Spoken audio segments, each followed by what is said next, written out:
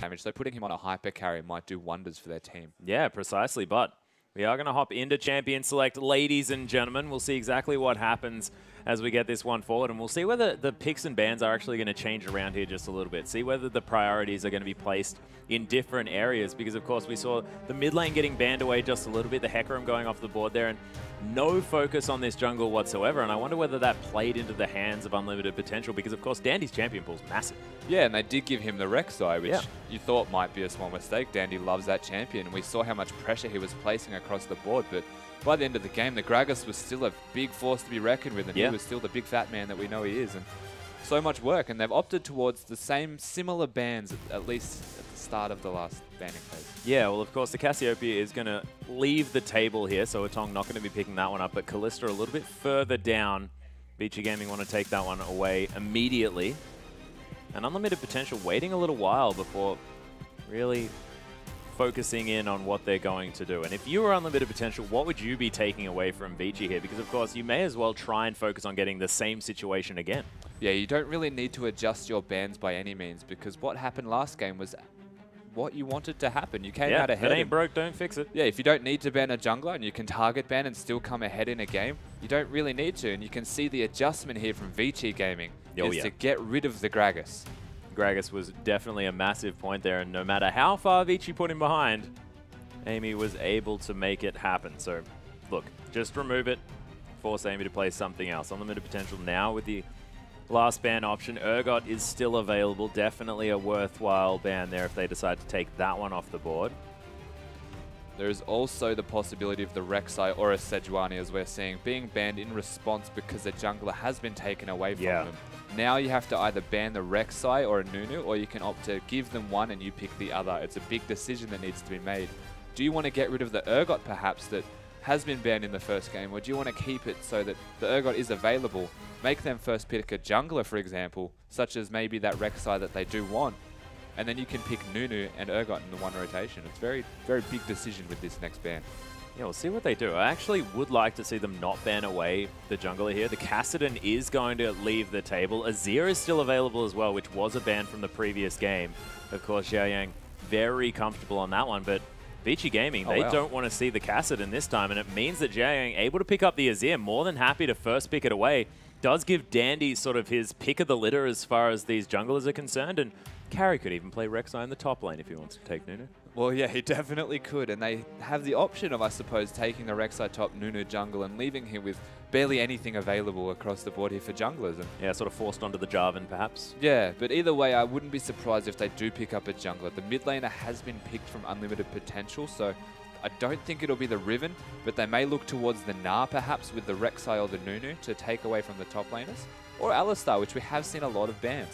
Yeah, banned actually away from Heart, so now they're going to pick that one away as well. Dandy thinking about heading over towards the Nunu, which is going to be locked away.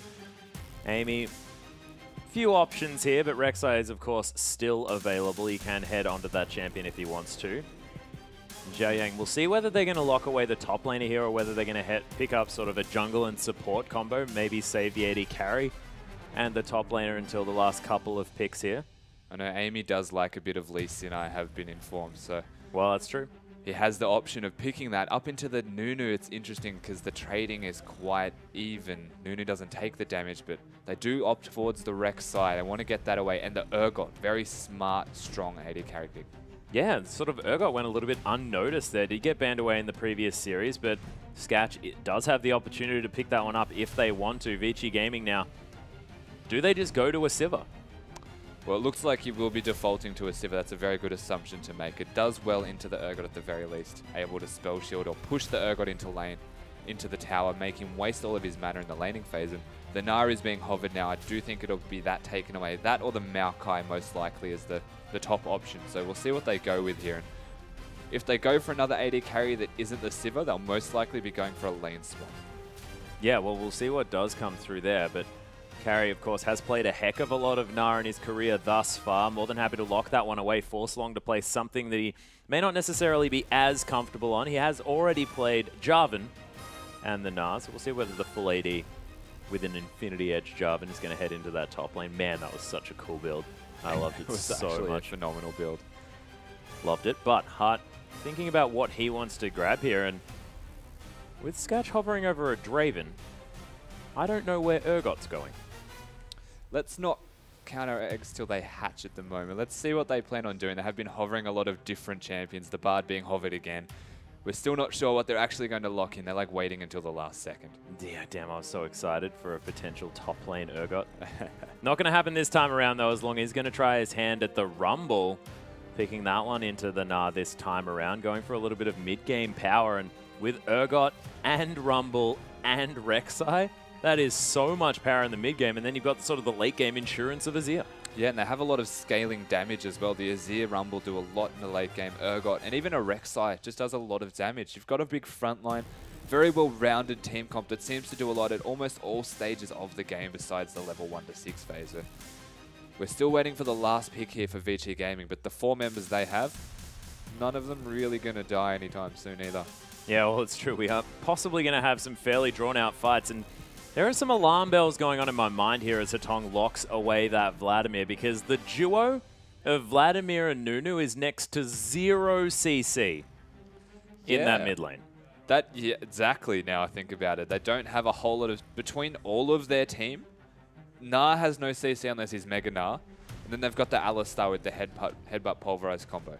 You've got Ice Balls, which is a slow amount, so it's not an exceptional amount of CC, but it's consistent.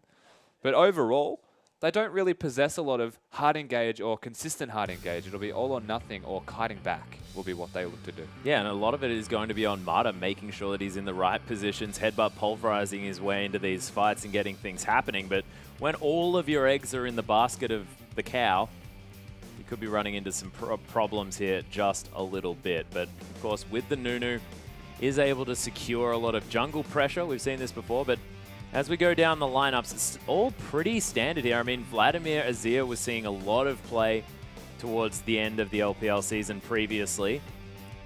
And of course, Sivir into Urgot is something that we were seeing a lot towards the end as well. Vladimir into Azir was the mid lane matchup that we've just hovered over, and that's a very interesting matchup because there's a lot of trading throughout. And Azir's a very volatile champion, doesn't have a high amount of health, but if he does look to trade with a Vlad, it tends to be an all-in style trade, so there might be a lot of jungle pressure in that mid lane. Yeah, well, if there is, I mean, we've mentioned this before, it might sort of go into Unlimited Potential's favor straight out of the gate because, of course, you've got the knockups. But, ladies and gentlemen, we want to be hopping into the Rift as soon as possible, but man, Unlimited Potential again with a brilliant draft phase. Yeah, their draft looks so well-rounded. They've got damage throughout the entire game. They've got the tankiness, they've got the damage, and they just look to be so strong right now through their drafting phase. Their coaches are phenomenal. Yeah, they're really doing some work here, and Vici, they may need to sort of think about exactly what's going to be going on here because, I mean, so far, I mean, they lose to OMG yesterday in Game 1. They managed to pick up a win in the Game 2, but see whether they can do it again as we hop onto the Rift.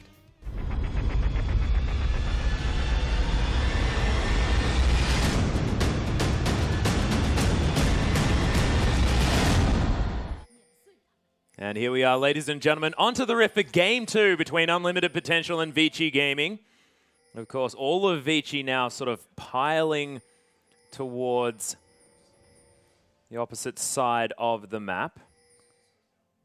Nothing going to come from it besides the very standard deep vision being placed. Yeah. Looking to see if they can spot a 1v2 matchup, and the Sivir going straight towards the top lane, not going to be spotted until quite late in the wave if they choose for it. And can't really say where they're going to go from here just yet because they're all sitting near mid. Yeah, and it is going to be Mata and Endless not wanting to walk over wards. There are a whole lot of them littered throughout the jungle, though. Oh, I might spot them. Yeah, they may need to be careful.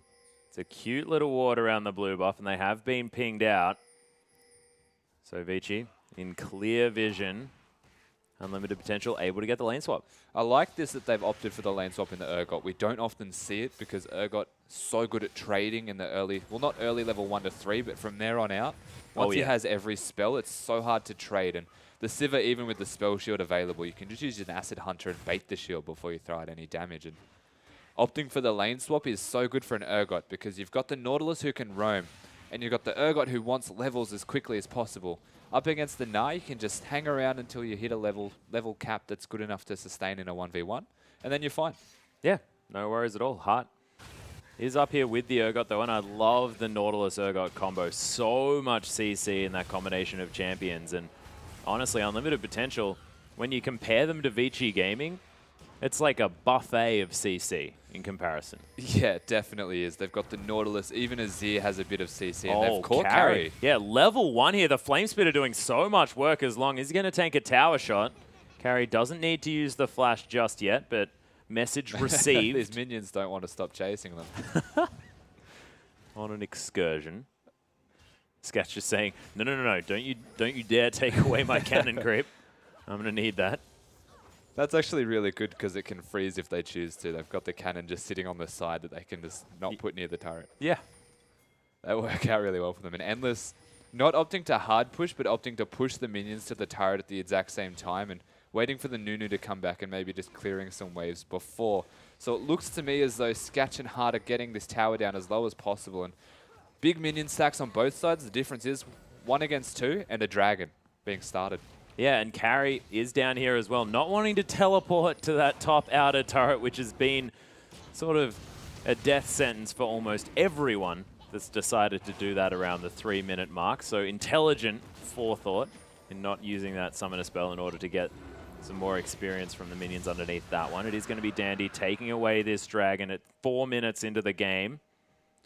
Always the risk that you play when you've put your top lane in the 1v2 situation. If you're the one enacting the lane swap, then you're the one who might be in a very bad situation when it comes to early dragons. It's not always easy to contest those, so it's going to go down very early in this game, but not a big issue this early. It is a scaling dragon buff. Yeah, well, of course, it doesn't really mean too much for the squad of Vici Gaming right now, but of course, if they want to accelerate to a very early 5th dragon, it is a much more relevant situation. So if Vici can pull ahead in any way and get some control there over that one, the fact that their sort of amount of CC in a team fight might be a bit of a problem, may not necessarily be so much if they can get the snowball rolling. Yeah, that's very true. If they get 5 dragons, it doesn't really matter how much CC you have because you've got enough damage. Burn everyone down. Exactly, enough damage to burn everyone to shreds. Yeah, it is going to be 3 men strong heading towards this bottom side. Unlimited potential. Notice the fact that the dragon has been taken, I believe, as the dredge line just gets thrown out there by Heart. Spell shield just preemptively there as Sketch now going to put on some pressure here on the bottom side. And do you understand why Unlimited Potential probably swapped this one back? I guess the Urgot has hit that level 3 mark where it does start to have a bit more strength in a lane. Okay. You're against the Sivir, who is a very low-ranged AD carry of Endless, and he is level 5 though, so being the Urgot, you're in a 1v2 matchup until the Nautilus comes back, especially at the moment. He's being very aggressive, and 2 levels between them, you need to respect a level 5 Sivir's boomerang.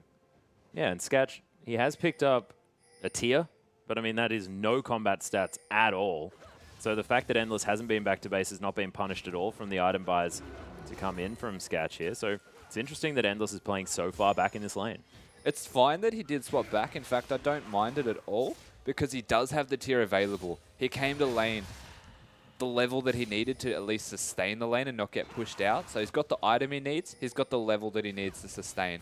And I believe that's what he's, for the most part, going to do. But here we are. Yeah, there's the flash pulverize there as well. As Skat's going to get exhausted. Does use the heal, but Heart in amongst everything. The teleport coming in from the top laners here as long. He's going to arrive first. Carry finds his way in, but Dandy picks up the kill. Mata, he's burning down. Does manage to fall as Carry bounces over the top of Long and picks himself up one as well. Actually, Endless grabbing that one for himself. Titans Wrath onto Heart. But already his team's gone, and Vici with a much better beginning of this game. But, I mean, their beginning last time wasn't too bad either. Yeah, but this is much more kill-oriented in the beginning of a game. They're going to be able to at least zone away Heart from this turret and deny a lot of minion experience. Not going to go to Urgot. And level 6 to 4 already is the Sivir against the Urgot. The flash initiation from that Alistar as well, enabling so much work. And between, we said they don't have a lot of CC, but between the Urgot, I mean, the Alistar and the Nunu this early, exhaust going down as well. Very hard to stay alive. Yeah, Endless actually going to get caught up there from Heart, who manages to land that dredge line. It was very cute. I think that was completely blind. Just denying a recall. Yeah, it was completely blind as well. Just on a chance. Yeah, not bad. Endless actually going to find Sketch there, who lands a nice Noxian Corrosive Charge. Not going to find too much. Does have a Ruby Crystal now, though, so of course the current Urgot build of the Black Cleaver looking to be what Sketch is going to opt for early. able to pick up the Phage, which is just a brilliant early game item. Just having the extra health, the extra AD, and of course the Rage passive, just so useful in these early trades. Yeah, being a low range AD carry, you want to stick to people as much as possible. So having the Phage will help a bunch, and it's going to work out quite well. This new Black Cleaver build is amazing on Urgot. Yeah, Xiaoyang able to pick up his blue buff here from Amy as he throws that one over there, and Long was able to at least take down the turret. Of course, Sketch had put in a lot of effort getting that one low earlier on, as Endless does manage to use that spell shield on one of the Acid Hunters, but still taking a whole bunch of damage. You can see how this early in the game, even with the tier available, Sketch runs out of mana pretty much straight away. So being able to spell shield one of the three is still one less hitting you. Yeah, and true. He runs out of mana within about 3 attempts of this. So this early in the game, it's a pretty good position to be in as a Sivir, and that's why most people tend to pick the Sivir into the Urgot, because you have the spell shield available. Your range isn't better or worse by any means, it's very similar, but you can sustain through an Urgot's early damage, which isn't that high, it's just consistent. Man, look at Carry. He's so incredibly low in health here on this mini Gnar at level 5. Amy, he's going to take a boomerang there. As with the help of the longsword, Carry's able to get a little bit of damage down. Yeah, Carry, in fact, looking so squishy compared to even Endless. Yeah, he's looking very squishy. 830 health was what he had as the mini Gnar there. Look, he's putting the mini into mini Gnar there, Rusty. It's understandable. Fatong might be in trouble. Of course, does have the pull, so Vladimir able to be pretty slippery. Yeah, blue buff as well being here on the Azir as the turret finally goes down for the bot lane. They denied as much as they could. Oh, and they managed to pick up a kill here as well as Sketch falls down. Dandy, I think, may have used a Blood Boil and thrown out one of the Ice Blasts, but that was just Sketch falling down. Yeah, I guess he overstayed his welcome. The tower was very low, and yeah, they'd been denying a lot. They decided now's the time to take it, and they took it Urgot with them. Yeah, it's a different experience here. This game is Endless 2-0-1 now on this Sivir. Heart looking to try and get something done. Only level 5, doesn't quite have the ultimate available just yet. Amy going to come through, unable to use his Void Rush to really get himself any deeper into this one, just because there's not a whole lot of turrets around this side of the map. And Vici, Dragon has respawned, and they're looking to try and set up a bit of a gank brush here. Heart might fall for it. He may walk into it. It should be warded by the Nautilus, or at least thrown an E out by the Urgot. They may still go there, but we'll see what Urgot... Ooh, unlimited potential. There it is. Yeah, Noxian Corrosive Charge does come through, but safety the pings go off. So they have been spotted out there just a little bit. It was a cute little plan by Vici.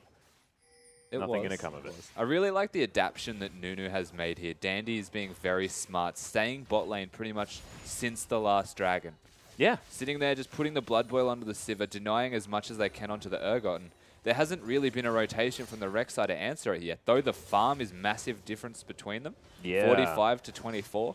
Nunu still has that kill participation, so he can afford to sit bottom and use the Blood Boil, make sure that Sivir is massive. And speaking of massive Sivers, while we're looking at the scores, 86 to 59 in CS and 2 kills. The items right now between them, just as big. Yeah, out of control. Only a Phage plus a tier to the BF Sword, Berserker's Greaves, and of course the Avarice Blade there as well.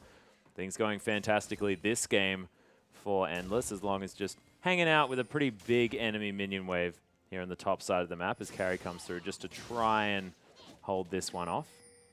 Yeah, he's going to try and push it to the tower and stop Long from freezing it as much as possible, but he's going to opt to back off because he is a bit pushed there.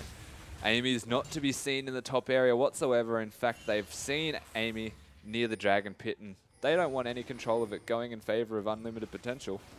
Vici want this Dragon. Yeah, Marta's just running around. I didn't know Cattle could move that quickly, but he certainly manages to. Endless, nice spell shield there. No corrosive charge is going to be coming down as just the cannon creep to go. And Endless, lots of pressure here, of course. If Sivir can do anything, she can push minion waves. And this inner turret is going down very, very quickly. Sketch doesn't want to spend too much time underneath that one. He knows exactly what happens if he does so. And man, Vici, lots of map pressure so far. Both outer turrets in the bottom lane have fallen down, and they're the only ones. It's crazy to think that the amount of pressure that is being placed in the bottom right now is essentially the only lane that has actually had pressure. Yeah. Logic almost dictates that a Rek'Sai should be there from start to finish to answer this, because there's nowhere else for the Rek'Sai to be, and all he has really been doing is farming. Yeah, 51 CS to 28. He's definitely been farming. You can say that again, but sort of hasn't really netted them too much. Is Vici going to be able to take their second dragon here at 12 minutes into the game? Carry just bouncing over the top of Heart, who wants to find the stun. There it is, as Zhang, he heads over the wall at the same time. There's the depth charge. Amy flashes forward, wants to try and find the knock-up. There's the equalizer, and Carry is most certainly dead. That was so many abilities just to kill that Nah. They made sure that he was dying, and they do get him in the end, so they managed to pick up a kill, and it's going to stop them from wanting to get the mid turret, and I'm saying that as they rotate towards what looks like to be either a bait for the Urgot or the bottom turret as a team. Siva's probably going to ult now. Yeah, they're heading over there. There's the on the hunt pop. Sketch, he's going to try and swap himself into position, but Endless throws out the boomerang. He gets headbutted back, and Marta picks up the kill. And man, Vici, they're moving around as a squad. They're rotating as a team in really weird ways. It's catching unlimited potential completely out of position. Yeah, that's not something you'd often expect. They had the mid-outer turret completely available, but because Carry has died, the next reaction was, well, we can't siege mid anymore. They've got the numbers. Let's just kill Sketch again. Yeah. And they're really enjoying killing Sketch thus far. Yeah, they most certainly seem to be working out exactly how that one works. And look, if you found something that you're capable of that seems to be winning you a game, you may as well just keep doing it. Well, that makes perfect sense. I can't argue with that. Yeah, it's just logic, man. Yeah. Yeah, I just totally know what's going on here.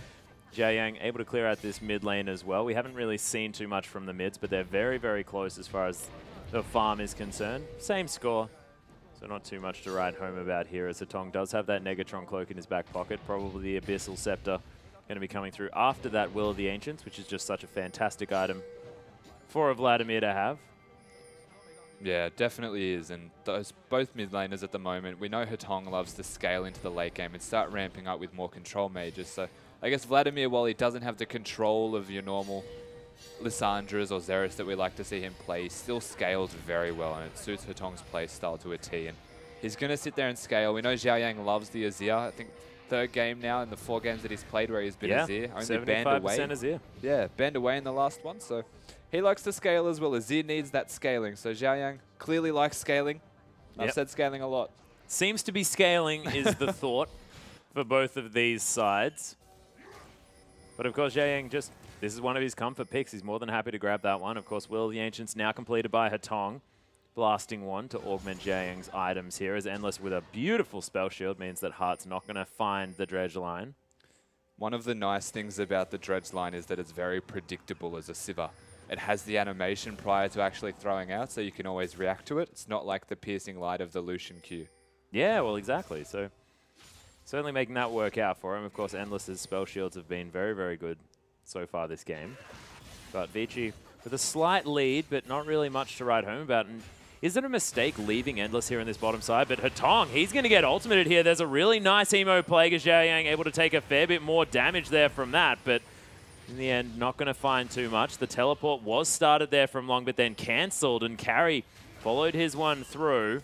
Vici now going to flash forward. There's a flash snowball as Hatong picks up Xiaoyang, and Amy, you're dead as well. Heart in so much trouble. Tides of Blood not going to quite find him, as Vici, they are able to take down their next outer turret here, and it looks like Endless has discovered the mid lane, and that is bad news for unlimited potential. Yeah, especially because there is a tower in the mid lane, and they ever loved pushing towers as a Sivir, especially with the Blood Boil from Nunu. And they just had the numbers advantage. If you were long right now, you'd probably be regretting cancelling the teleport.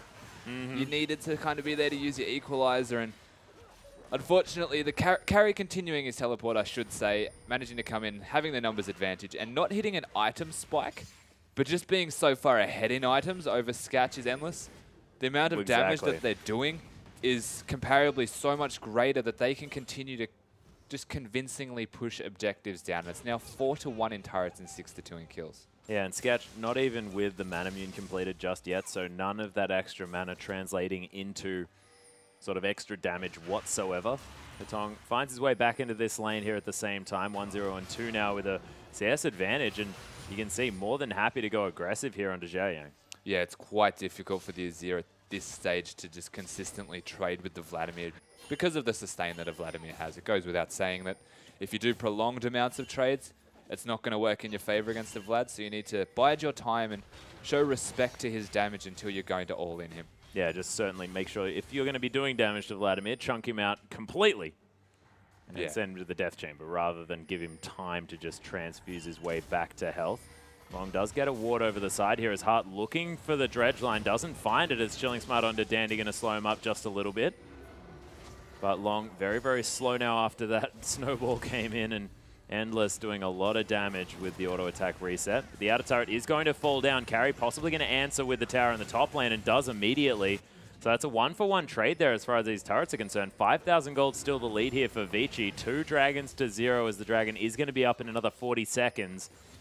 Vici probably want to pick that one up as well. Really keep this 5th dragon as a win condition available to them. They definitely want to get this 3rd dragon. And Carriol thought he might have started a recall after getting the turret so that he can rotate and get back here. But instead he's going to push it to that turret before recalling. Rumble has to answer now. And with dragon up in 20 seconds, Na's going to get there right on time. Yeah, making sure that someone has to be in that top side of the map. And of course, Long doesn't have the teleport available just yet. Marta heading back to base now after getting some wards down, as Long is going to hold this one off the turret. With Amy, does have Void Rush, so of course can get around that dragon pretty quickly, but there's only one turret available to, tunnel, sorry, available to him to teleport to. It's in a weird spot, isn't it? It is in a very weird spot. In complete vision. UP actually with a lot of deep vision here available to them. They'll know exactly what Vici are doing when they do head around there. This should most likely be an uncontested dragon, solely because of the fact that Rumble doesn't have teleport. They're out of vision at this point. Yeah. There's no way for them to get near the pit. It's too risky. There's pinks everywhere. Ward control. Just look at the minimap for a second and really take in where the red wards are here from Vici Gaming. They're not defensive, completely offensive, and they're the ones controlling the middle area. So while the wards from Unlimited Potential are still offensive wards from where they invaded before, it's not going to reveal the dragon. It's not going to reveal anything of any substance because they're not near that area. Yeah, it's true. Hatong does have the Abyssal Scepter now completed, as well as the Will of the Ancients. So a nice item spike there for the Vladimir.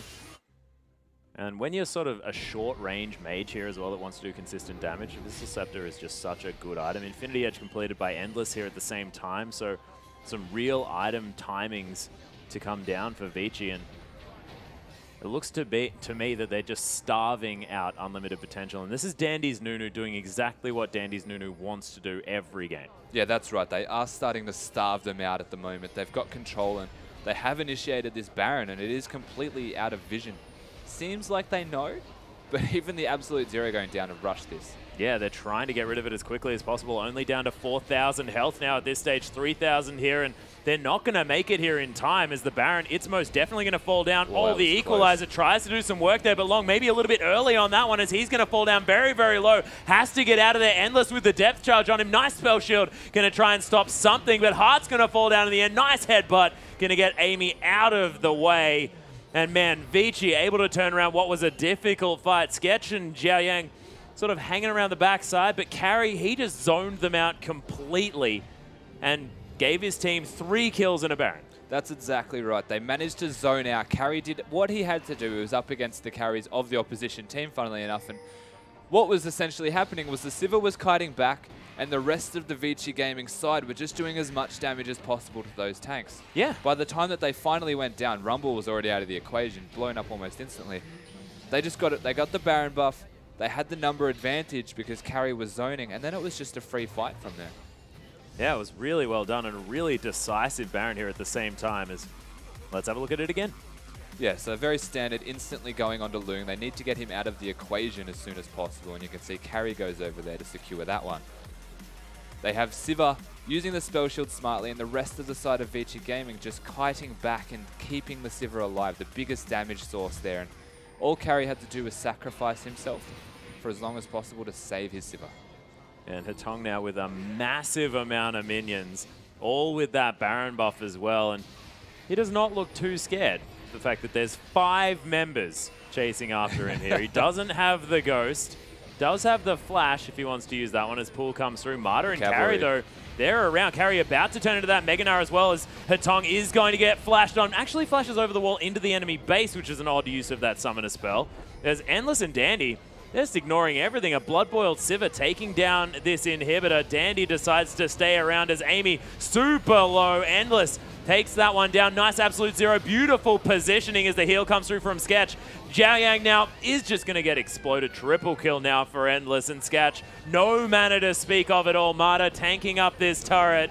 And that is going to be Carry picking up the kill. And this could even be the game here for Vici as Amy, he's up in 15 seconds, but the inhibitor falls down. Baron buff still here. Vici Gaming with Endless still around. And man, Sivir seems to be the MVP champion of the LPL so far. I mean, I know it's been 2 days, but she has been carrying her teams. Every single game that we've seen the Sivir picked in, they've been 2-0 roughly in laning phase alone. Yeah. The support that the Sivers are getting, we've seen the Nunu and the Nautilus just on the back of the Sivir this entire time, and the pushing power, the team fight utility, everything that the Sivir does, the underrated amount of damage, it's just that really enables your team to do so much work. Yeah, it's really beautiful play so far, but Vici, yet again, turning another series into a 1-for-1, as they seem to be tying a whole lot. We'll see whether they can pick up any 2-0 victories moving forward in this one, but man, seems like unlimited potential. They came out very, very strong, but fell apart there, and I have to say that Sketch just didn't look as comfortable on the Urgot.